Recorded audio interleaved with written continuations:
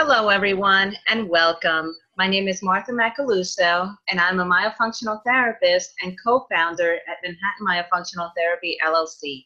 And joining us today is Mr. Patrick McKeown, who is a world leader in buteyko breathing reeducation and who has published various books on buteyko breathing, including his latest book titled The Oxygen Advantage. Now, today, we will be discussing the link between mouth breathing and ADHD. So first and foremost, I would like to begin with the definition of ADHD. So what is ADHD? Attention Deficit Hyperactivity Disorder, known as ADHD, is a brain disorder marked by an ongoing pattern of inattention and/or hyperactivity, impulsivity, that interferes with functioning or development. Now, the key behaviors in ADHD are hyperactivity and impulsivity. Some can have either one, but most have both. And although it can be normal to have some hyperactivity and inattention and impulsivity, for those suffering from ADHD, it is far greater the severity. So now let's take a look at some statistics regarding ADHD. Approximately 11% of children 4 to 17 years of age, so 6.4 million, have ever been diagnosed with ADHD as of 2011. The percentage of children with an ADHD diagnosis continues to increase from 7.8% in 2003 to 9.5% in 2011 and 11% in 2011. In 2011. So now, the real question is why? Why are we seeing such increases? Why is there such an increase in ADHD? If we take a look here at ADHD versus sleep breathing disorders, the signs and symptoms, you take a look and it says hyperactivity and impulsivity for ADHD, lack of attention, fidgeting, continues into adulthood, anxiety, and including depression. And if you even take a look at the signs and symptoms of sleep breathing disorders, they're very similar. So ADHD is linked with a variety of sleep problems. For example, one recent study found that children with ADHD had higher rates of daytime sleepiness than children without ADHD. Another study found that 50% of children with ADHD had signs of sleep-disordered breathing, compared to only 22% of children without ADHD. Research also suggests that restless leg syndrome and periodic leg movement syndrome are also common in children with ADHD. Now, this was taken from the National Sleep Foundation. So, all indicative of a possible underlying sleep breathing disorder. Children behave differently than adults when it comes to the lack of sleep. They may demonstrate signs and symptoms of ADHD because the lack of sleep can create havoc in the mental, emotional, and even physical health. So considering most of the signs and symptoms of ADHD are very similar to those of sleep breathing disorders, we just believe that more studies need to be conducted. So I'm also a firm believer that whenever there's a patient who's diagnosed with ADHD, we should take a closer look at that patient and refer for a sleep study if possible, because some of the signs can be very similar to sleep breathing disorders, and just to try to just rule out any possible underlying sleep breathing disorders such as sleep apnea. Now, this is a study that indicates sleep problems as predictors in attention deficit hyperactivity disorder. Causal mechanisms, consequences, and treatment. So this study indicated predictors for ADHD, such as sleep deprivation, sleep-disordered breathing, and circadian rhythm disturbances. It also stated the consequences of sleep problems in ADHD patients, which included obesity, poor academic performance, and disrupted parent and/or child interaction. But most importantly, it delineated the future treatment considerations for sleep problems in ADHD, which included melatonin therapy, light therapy, neurofeedback, adjustment of school start times, and myofunctional therapy, as myofunctional therapy is a convenient and yet efficient intervention to treating obstructive sleep apnea. So now let's take a look at another study. This was a meta-analysis on myofunctional therapy to treat obstructive sleep apnea, a systematic review and meta-analysis. So this study concluded that current literature demonstrates that myofunctional therapy decreases the AHI by approximately 50% in adults and 62% in children, with the lowest oxygen saturation, snoring, and sleepiness outcomes improve in adults. So myofunctional therapy can serve as an adjunct treatment to obstructive sleep apnea. So this is excellent news. And now we're going to be talking a little bit more about mouth breathing and sleep, and I'm going to hand it over to you, Patrick. Sure. Thanks very much, Marta. It's very interesting.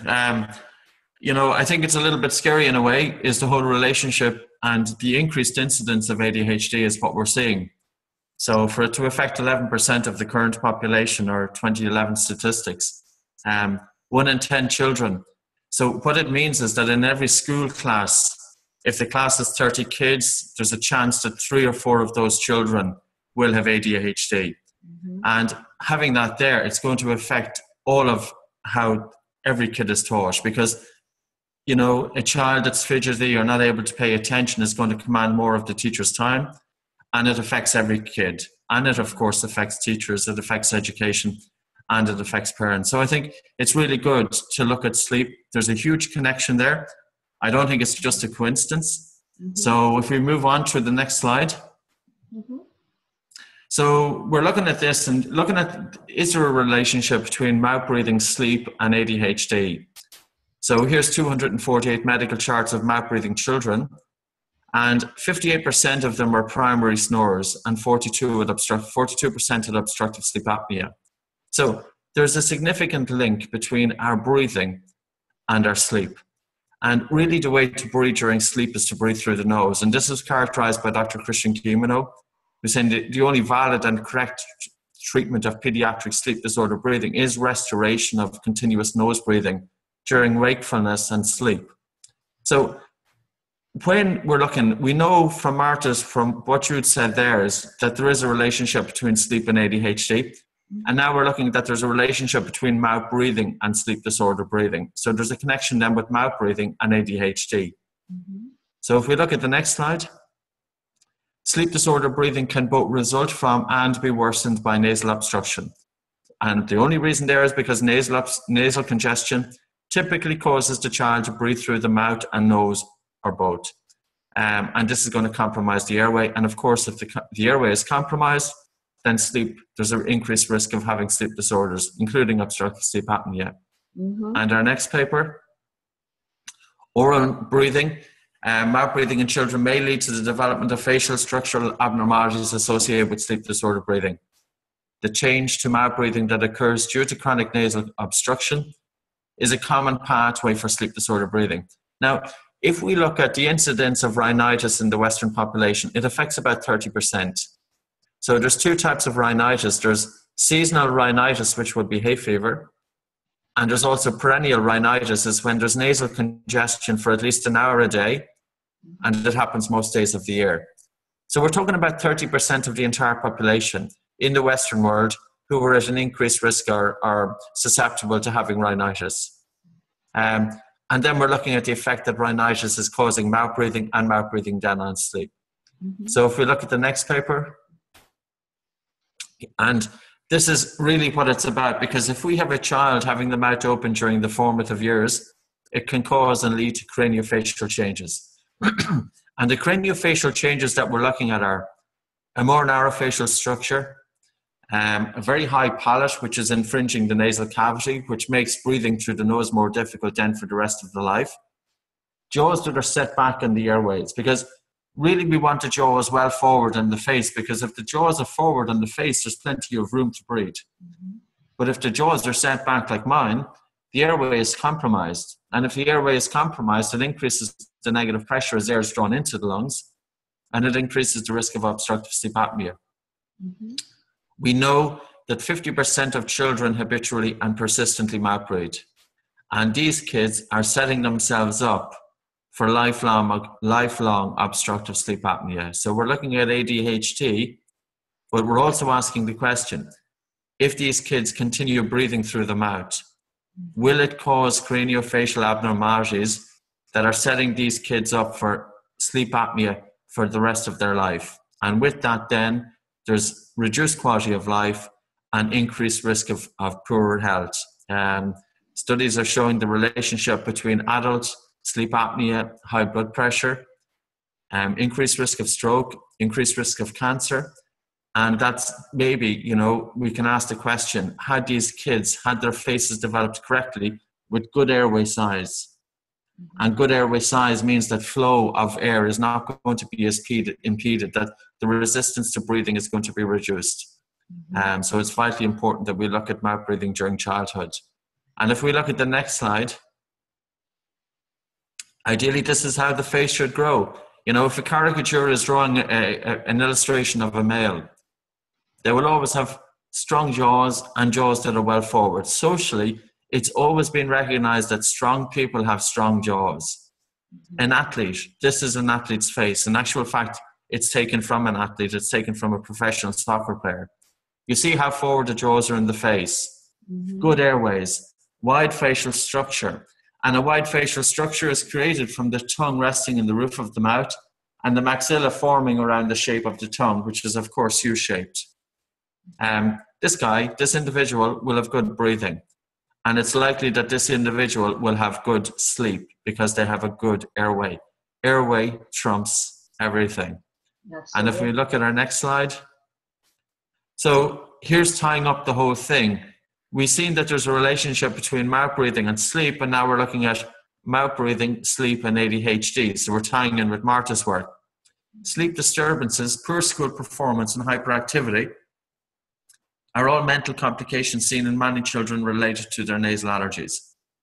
It's important for the clinician to take allergic rhinitis in the child seriously to prevent or control complications that can have a detrimental effect on the child. And our next paper, children with sleep respiratory disorders, they wake up tired, they've got blocked noses, they breathe through the mouth, they tire easily, they have concentration problems, are irritated, and demonstrate hyperactivity that may resemble ADHD symptoms. I remember listening to a presentation given by Dr. Kevin Boyd. He's a pediatric dentist from Chicago, and he's also an anthropologist. And he was talking about if we were tired as adults, and say, for instance, we're driving a car, to stay awake, we wind down the window, we'll turn up the radio, and we'll move about in order to stay awake. Whereas that's what he's saying is happening with the kids, that the children are tired, and in order to stay awake, they never stop. So, it seems that, tired fatigue in children affects it, that the behavior, how it's manifested is different than that in an adult. An adult will get tired, they'll doze off. A child with fatigue and tiredness, they can be hyperactive. And if we look at the next paper, long-term disease leads to an exacerbation of all systemic symptoms. It results, as I said already, in cardiovascular complication. It induces developmental inhibition and cognitive dysfunction, and is responsible for school and social failures and reduce life quality. This is really huge because we are setting kids up. There's a very, very simple, the very, very first thing we should be doing with ADHD is, as you said, look at sleep.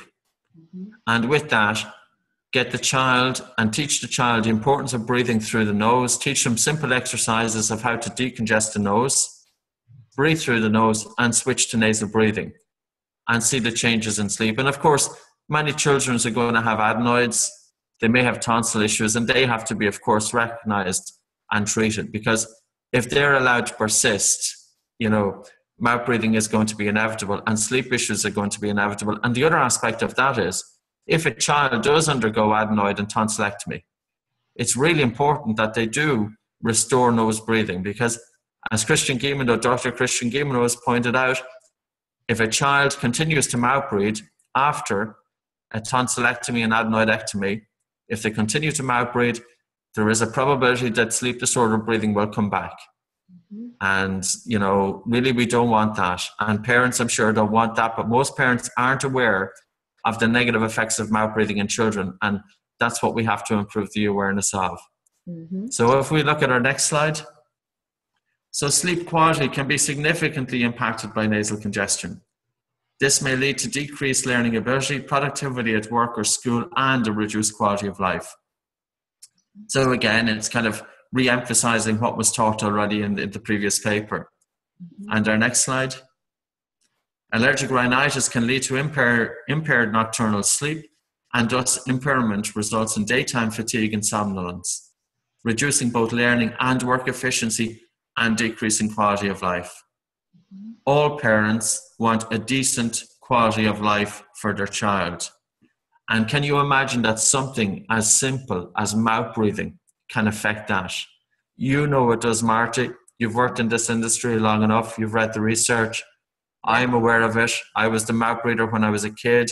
And there's no question, the child who's falling asleep in school, the child with poor concentration, we really need to look at their breathing. I think it's very important. Absolutely. And the next slide. So here's the relationship again. 28% of Singaporean children snored. 6% of them snored habitually. And allergies such as asthma, rhinitis, eczema was the strongest risk factor for habitual snoring in Singapore.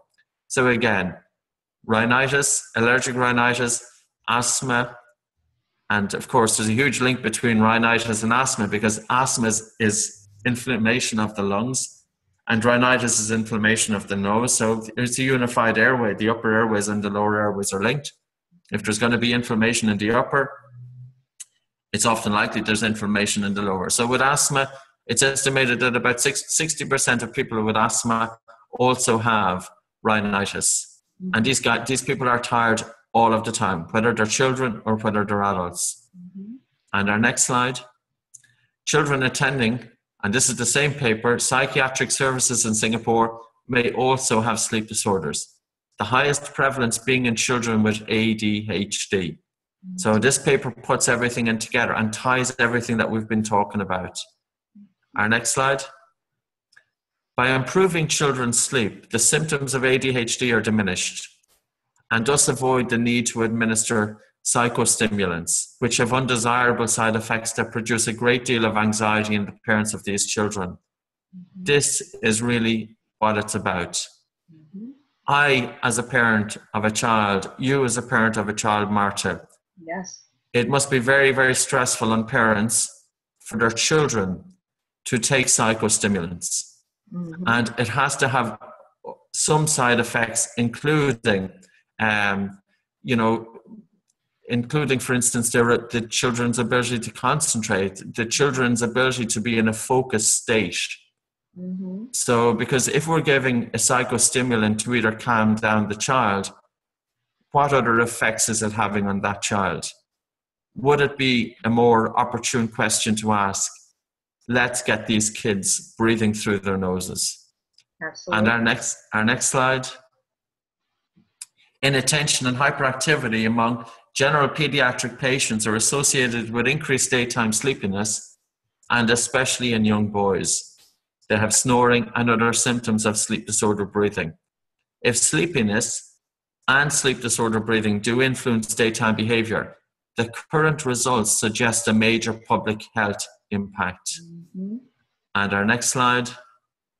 Children undergoing evaluation for ADHD should be systematically assessed for sleep disturbances, because treatment of sleep disorders is often associated with improved symptomatology and decreased need for stimulants. And I think this is what it's all about. This was your very first point. And, when we look through the literature, this isn't just one or two papers. There is a lot of papers showing the relationship between sleep, between mouth breathing, sleep, and how it's affecting children, and the relationship with ADHD. And our next slide. So the persistence of mouth breathing, as I spoke earlier on. So even if we do get tonsillectomy and adenoidectomy addressed, if the child continues to mouth breathe, it plays a role in progressive worsening of the AHI index. And the AHI index would be a sleep index. to measure the severity of sleep disorder breathing. And according to Dr. Christian Guilleminault, who co-authored this paper, it can frequently occur within 3 years. So a TNA it's a worthwhile procedure, but it's not without its trauma. So for a child to undergo that, let's make the most of the procedure that they've undergone. Don't just waste it by letting the child mouth breathe afterwards. Let's get them out breathing through the nose. Absolutely. And also addressing that habit of the mouth breathing, because Yes. with the inflamed tonsils and adenoids, that becomes habitual. So Yes. we really, as combining myofunctional therapy and butycal breathing reeducation is critical in these types of patients. Absolutely. So, yeah. Because we see it, if a child has had the mouth hanging open for a few years, they have really poor muscle tone. So that's where myofunctional therapy is coming in to reinvigorate the muscles of the face and to reposition the tongue so it can direct the child. So I think it's really, really worthwhile. Mm-hmm. Our next slide. So the treatment of pediatric obstructive sleep apnea and sleep disorder breathing means the restoration of continuous nose breathing during wakefulness and sleep. And that's pretty much tying everything up together. It's vitally important that children, and of course adults as well, are aware of the importance of nose breathing. But let's give our children a chance. Let's help them to have the best life that they possibly have. Don't just leave them mouth breathing, because it is going to affect them in some way. And this is where myofunctional therapy and the Buteyko method can offer some help. Mm-hmm. Absolutely. So I think that's tying it in. I think that's our last slide as well. So pass it over to you, Marta. All right. Thank you, Patrick. As always, it's a pleasure to have you with us. And just getting the word out there to the parents, of children suffering from these disorders, and just showing them that, there are some alternatives. There are some holistic treatments like myofunctional therapy and butycal breathing reeducation that can actually make a difference in patients suffering from, obstructive sleep apnea, ADHD, and any type of mouth breathing. So it's critical to be able to take this out and show it to the public and just raise awareness, because I believe that it's also becoming a major public health issue, with a lot of these children being unfortunately medicated. So just getting all this information out there is, it's really going to make a difference for everyone. Sure. So thank you very much, Patrick. Thank you, Marta. It's an honor to have you with us. You too. All right.